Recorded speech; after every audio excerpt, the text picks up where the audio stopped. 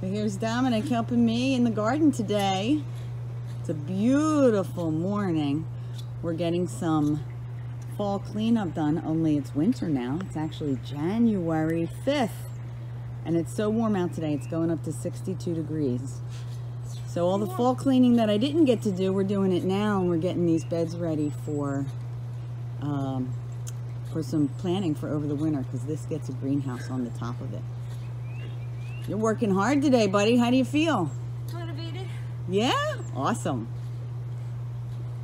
All right, signing off for now. We got lots of work to do. See you in the next video.